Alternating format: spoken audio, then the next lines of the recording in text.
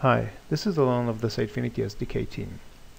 In this video I'm going to demonstrate the power of media content management using Sitefinity's desktop application, also known as Lightning. In order to get started, under the Administration menu, go to Modules and Services. Make sure your DAM module is installed and active.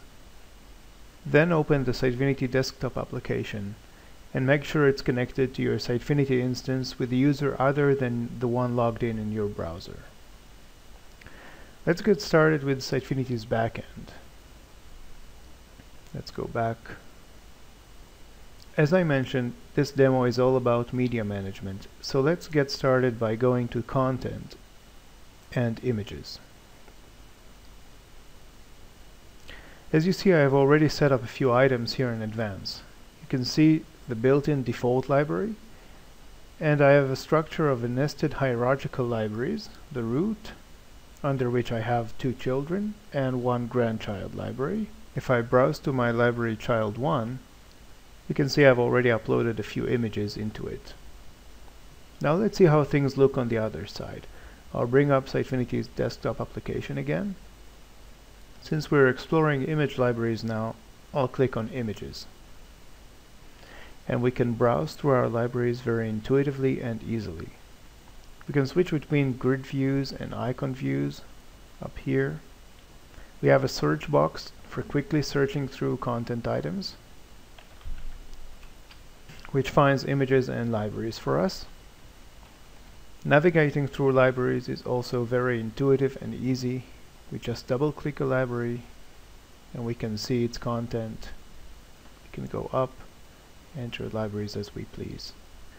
Now let's upload a few images. For that we have 2 options. We can go into a library, let's go for example to the default library, and click the Upload Images button. That's good. Let's go to my desktop, and here in the Media Content folder I have a few images for uploading. Let's just take them. And these items are already uploaded into Sitefinity. The other much easier option is to simply drag and drop files and folders into your desktop application. Let's go again to my hierarchical libraries and again to my desktop, to my media content folder, and I'm just going to take a whole folder and drop it. Now if I go into this album grandchild, I can see the folder that I've just dropped, and inside it another nested folder which was nested in my original folder, and all the images that I've uploaded are already here. We can see that also in Sitefinity's backend if I just go to all libraries, and now we can see the default library has the images that we've just uploaded. And if we explore the hierarchical libraries, we can see the entire structure here is kept and the images are here. So that makes navigating and uploading images and other media content very easy and intuitive. Let's go back to the desktop application and see what other power tools are at our disposal. If we go to an image, right-clicking gives quite a few interesting options here. If I choose Edit, we get quite a powerful image editor. Of course we have access to the image properties, and we can edit them, for example changing the URL, tags or categories or other descriptive properties. But we also have an image editor here which allows us to modify the image itself with ease and supports quite a number of operations, as can be seen here. For example, rotating, flipping, making color modifications, and so on and so forth. Once we're done with editing and changing image properties or the image itself, we can either publish it, save it as draft, save it locally in the Sitefinity desktop application for later pushing into Sitefinity, or just closing and discarding our changes. One more feature which can be seen on all the media and content features of the Sitefinity desktop application is the sidebar, which can be opened here for filtering some of the items. We can filter by categories and publication status, just as we can do that right from Sitefinity. Other options which are revealed with right-clicking on an item. For example, we can save the item as, which allows us to save it right to our computer. we have the options to intuitively cut and copy items. This also works with keyboard shortcuts.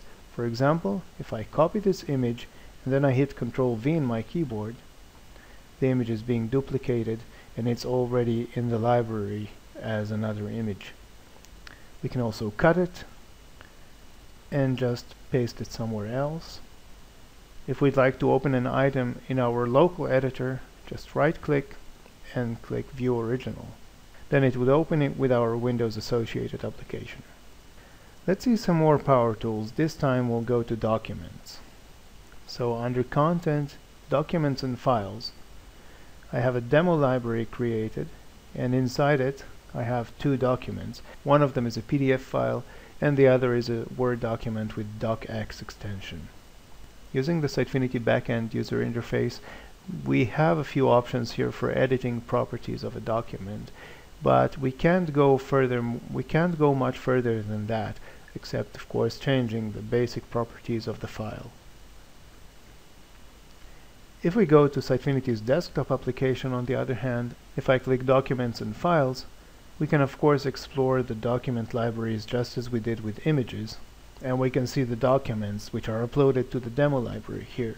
But double-clicking a document opens not just the options to edit and modify the document properties just as we did in Sitefinity's backend, but also gives us a full-blown rich text editor, even with editing tabs similar to Microsoft Word. One other power tool is the option to export the document to a PDF file by clicking this icon. Once we do that, we're presented with more options, for example, printing the document. And if we upload and publish, we now have a PDF version of our document in the library, which we can go back to Sitefinity's backend, refresh, and here it is as a PDF. Let's go back to Sitefinity's desktop application. If I double-click a PDF document, we get the same PDF viewer right inside Sitefinity's desktop application. And here we can again not just preview and edit document properties, but we can also use the integrated viewer to actually view its content. Let's edit the Word document again. Here.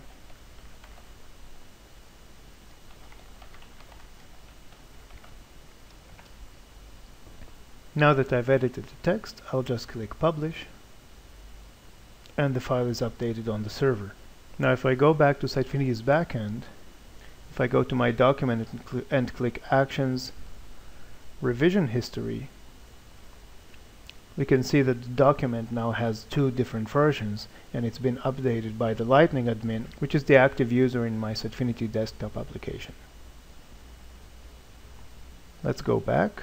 So now that we're looking at our document libraries, we can see the options to create a new library and add it here just as we did with images, or we can upload documents just as we did with images.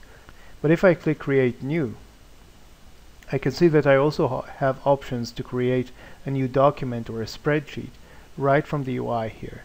When I click New Document, I get an option to just start editing its content.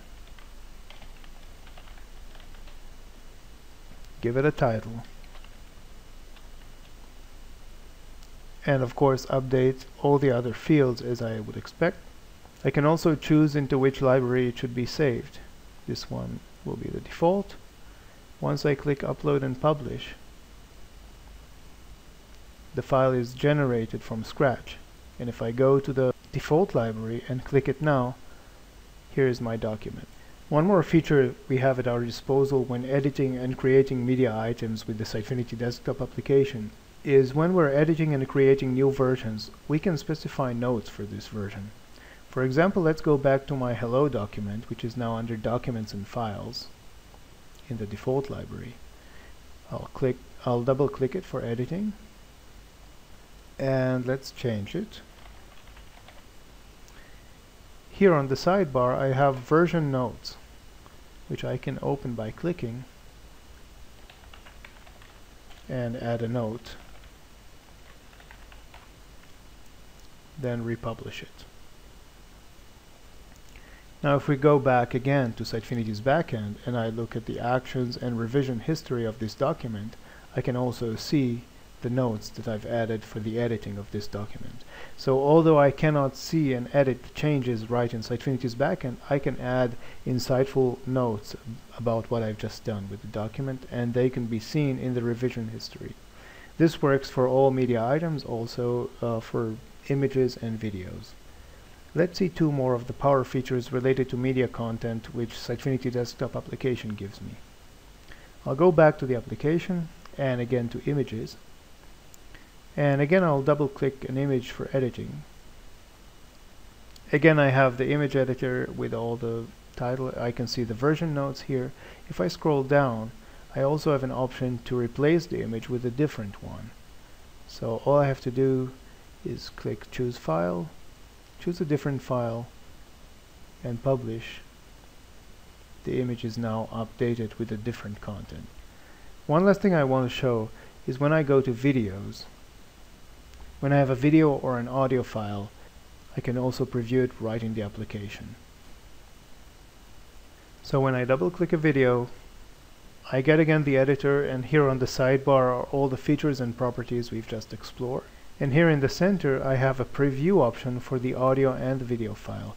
If I click play, it will play, and you'll have to take my word that actually I have the sound playing right now.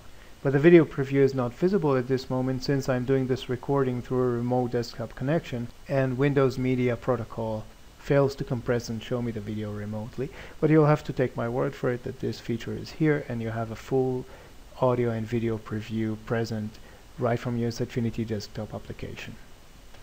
So this was a demo of the power of media content management using Sitefinity's desktop application. We saw how you can intuitively browse through, upload and manage your images, videos, documents, how you can generate new versions, replace your media content, preview it, and editing it using advanced editors.